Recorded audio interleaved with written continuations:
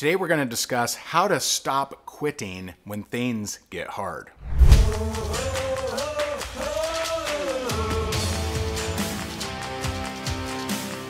First, I want to share with you how I translate breakdowns that's probably different than how you translate them. Second, I'm going to share with you what never works when things get tough. And lastly, I'm going to share with you one of the most powerful exercises I've ever learned on and exactly what to do when you start getting negative. So first, let's talk about when things are getting tough. You typically feel like you're having a breakdown. So something's not working, something isn't, the way that you like it. You get a surprise of a negative nature. And I always look at breakdowns as, where's the lesson? What's the thing I need to learn from this? So let me give you an example, a not so pleasant example. So quite a few years ago, we had a very trusted employee steal $60,000 from us. Now, I'm not so amazing mindset-wise that I was like, oh, no big deal, right? I'm just like, what the heck, man? And I still remember when we called her after we figured this out, and we said, hey, we need some help here because it looks like you've stolen money from us. And she's like, yeah, you got me. I'm like, what the hell? It was the weirdest response I never expected. But after the few minutes of being angry and feeling betrayed and feeling like, you can't hire anybody nowadays, you can't trust them, I said, okay, what can I learn from this? One, I became grateful because it actually could have been a lot worse. She had full access to our bank account, could have wiped us out, and could have headed to wherever, and we never see her again with all of our money, literally, because she was our financial controller. She had access to all of our stuff. And so, one, gratitude. It could have been worse. So whatever you're going through right now probably could be worse, right? And you may not want to think that way, but if you can create a little bit of gratitude, you can actually make it not feel so bad. Number two, what is the lesson here? What can I learn from this? So that led us to create new systems where we are much less likely to have that kind of scenario show up. So it actually made us a better company by having that happen to us. Now, I don't wish that upon you, and I wish it didn't happen, but it did make us a much more stable and secure company by creating new financial processes so that that couldn't happen. But besides this example, look at your example in life. And one phrase I want you to embrace is, the lesson is repeated until it is learned. Ooh. So a lot of people, they go through the same relationship 10 times, but with 10 different people. Well, the only constant is you. The lesson is repeated until it is learned. And so what lesson do you need to learn from your most recent breakdown? Because it may be the most powerful lesson that you have to learn. And once learned, you'll stop having that exact type of breakdown. So you may have guessed a bit, well, what is it that never works when things get tough? And obviously that's quitting.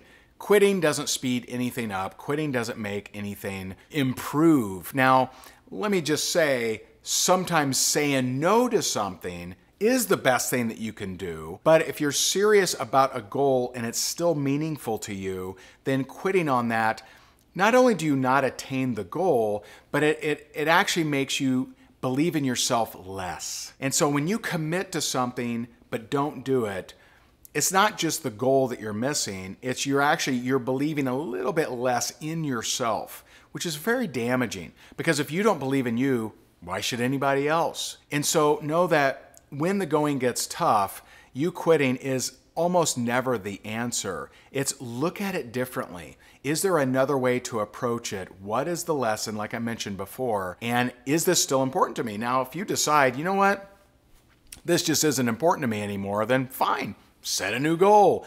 Go off in that direction. But if you're being honest, most of the times, we're quitting on something that is actually important to us. So I'd love to hear from you, and this little exercise will actually help you out. What's one thing that you've accomplished in your life that was maybe not easy to do, but you stuck with it and you made it happen? I'd love to hear from you in the comments what that was. And you reliving this moment, you reliving this pursuit of a goal is actually very beneficial to you because you're tapping into the muscle and the memory of you doing something that was worthwhile, that was awesome. So I would love to hear from you, and I'd love to cheer you on and hear from your experiences. I do read and respond to every comment. So what is this powerful exercise? Before I explain the exercise, let me share with you one of my favorite scenarios that I use this exercise with. So I speak at a lot of different company events, and I'm a keynote speaker for different events around the world. And I was preparing to go out to Vegas for a very big network marketing company convention, and I was the keynote speaker. And so we were booked months and months ahead of time. And so my team knew everything about it. We all knew everything about it. And it's a Thursday. I speak on Saturday. And I reach out to my team and I said, hey, did we send the product, to the hotel? Is it at the hotel? No, it's not there yet. Should get there Saturday. I'm like, oh, okay. Right. I speak Saturday, hoping that it's there. Are the order forms ready? No, we gotta tweak them. Okay. Again, we've known about it for months. Order form's not ready. Okay. Is the PowerPoint updated? Nah, we still need to do that. Okay. Right. At this point, I'm really getting a little agitated. And I've built the muscle of awareness where if I'm getting agitated, well, I know that emotions are propagated. Whatever emotion you hold on to, you get to experience more of that. I was in an emotion I didn't want to experience, so I have to do something about it. And my go-to is this exercise. So the exercise is you stand up, eyes closed, and you go, and I learned this from one of my mentors, Satyen Raha. And he created this process, very powerful. And so you stand up, eyes closed, and you do something that you probably would never do. And that is you express in an exhaustive fashion all of your frustrations around the particular problem. Now that sounds crazy, doesn't it? Aren't you supposed to, speak positively and never say those things? I got it. Just pay attention. So stand up, eyes closed, and you move counterclockwise very slowly, expressing all of your frustrations, all of the possible scenarios that could go in the wrong direction that you want. So you're going counterclockwise very slowly, standing up, eyes closed, and you exhaust all the things. And I'm going to give you an example. Then, once you're exhaustively given your list of bad things around the situation that's bothering you, you go the other way. You go clockwise, the direction of creation. It's how everything is created. Look at trees, look at crop circles, look at anything in nature, look at conch shells. They're created in clockwise fashion. You go clockwise, the direction of creation, and you express what you actually want. So here I am agitated. I decide I'm going to do this process. So I start eyes closed, standing up, counterclockwise, and I say, okay, the paper forms don't get there, the product doesn't get there, I bomb on stage, they never want to work with me ever again, no one buys anything, and it's just a total waste of my time and the entire audience's time. That's pretty hardcore. I mean, I really expressed how terrible it was going to be. I exhausted my negative thinking. And then I stopped and went the other way. What is it that I actually want? So I went clockwise and I said, the company rehires me immediately. Sales are through the roof. They create a leadership group and they hire me to train their leaders. The #1 income earner in the company hires me to coach them. And people come up to me with tears in their eyes saying it was the most powerful presentation they'd ever seen. Right? So that was the exercise. I get to Vegas. I rock it. The company rehires me immediately. Sales were through the roof. They create a leadership group. They hire me to coach their leaders. The #1 income earner in the company hires me to coach her. And I have at least 20, maybe 30 people come up to me with tears in their eyes saying it was the most powerful presentation they'd ever seen. Now, I'm not saying that doing this exercise will always get you 100% of the things that you focus on and what you actually want, but it did in that scenario.